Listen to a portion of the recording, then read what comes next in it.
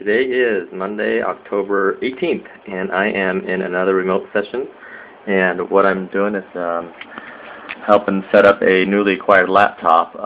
Looks to be a used one for a client. I'm remotely connected at the moment, and just setting up all the preliminary software required for his business. He's a manager for the local pizzeria here in Tempe. And just to give you a glimpse here, it is a Windows XP system with Service Pack 3 with a dual core and 2.1 gigahertz, close to about 2 gigabytes of RAM, so it's a pretty decent system. Lenovo and IBM, obviously. And I've just gone through some of the preliminary items that I usually do. Of course, the first thing is the Norton Internet Security that I dump out of there, the trial, and I've created a link to his Gmail and log me in and remove some unneeded programs. And I'm just running the Windows updates at the moment, and soon I'll be downloading the copy of Office and antivirus software, and that'll be a wrap. Alright, so I'm just going through my downloads page and hitting all the free downloads that I always recommend installing on a fairly new computer, fairly for this individual, of course. And what I've got so far is the CC Cleaner setup file ready to be installed, Panda Cloud Antivirus, a Spybot, Search and Destroy program, and currently downloading a copy of the Office 2003. Don't really need my downloads page anymore. That's about all the items for now. And the automatic updates, the Windows updates are still going through. It's a whopping set of 98 updates going down. It's hit 45. It's installing number 45. So there's quite a few updates that this computer was lacking that's being installed. And that's where we're at right now.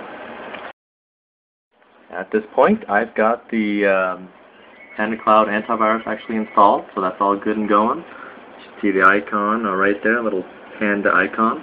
I have CCleaner fully installed, Spybot in there, and just a little final prompt from Panda. And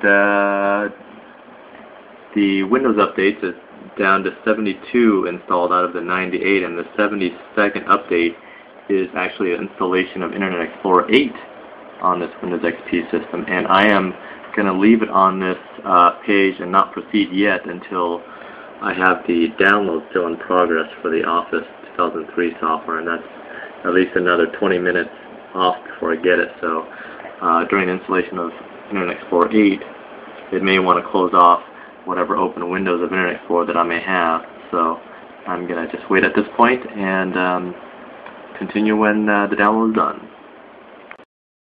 Well, I'm all done with the setup and cleanup. Maximize this logon screen here. Alright. Just finished running a CCleaner cleanup routine. Deleted about 394 megabytes and cleared off other junk on the system. And I just finished running an immunization step with a Spybot. So now we've got the host files nice and locked down and protected. And have the Microsoft Office software installed, the Word, Excel, PowerPoint.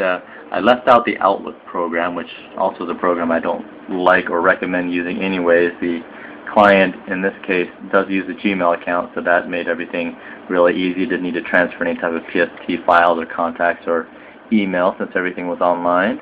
Firefox is installed. I eliminated the Internet Explorer, which is a very bad news for a Windows XP computer. So if you are still on Windows XP, make sure you're not using Internet Explorer any longer. Everything else is good.